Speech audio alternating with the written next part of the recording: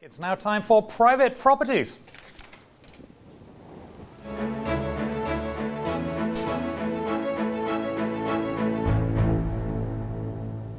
The Palm Springs, California mansion where Elvis Presley honeymooned with Priscilla in May 1967 is going on the market for $9.5 million. Joining me now with the tour of that and this week's other private properties is Candace Taylor. Candace, thank you very much for being here. It's always a pleasure when you're here. So tell us about Elvis's Hideaway honeymoon place. Yes, so Elvis rented this in 1966 as kind of just a getaway from Hollywood. And then when he and Priscilla got married, this is where they came to have their honeymoon. And the current owner is kind of an Elvis junkie. There are many of them out there, and so he's restored the home to be pretty much exactly the way it was back in the 60s. So now if you go there, you can get a tour from someone in an Elvis or Priscilla costume.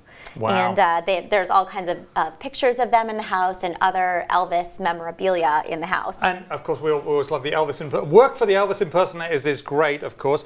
Musician, we'll stick with the musician thing. Musician Joe Cocker, this is Colorado Ranch for $7 million. Yes, absolutely. So Joe's obviously famous for his performance at Woodstock and his music over the years.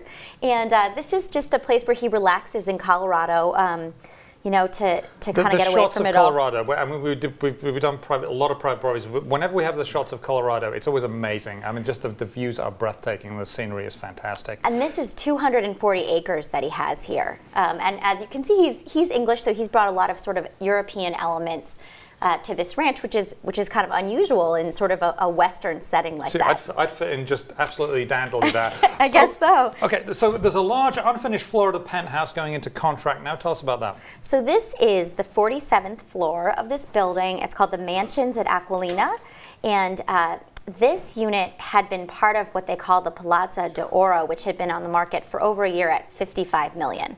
Wow. So someone came in and bought just the top half of it. Has a massive pool on the terrace. That's the main attraction. But if you're disappointed to hear that it's off the market, don't worry. They have another one on the market for $50 million. Wow. And a fun element that this building has is all the residents have access to a Rolls-Royce Phantom, which you can reserve at the front desk to have a chauffeur drive you around in it.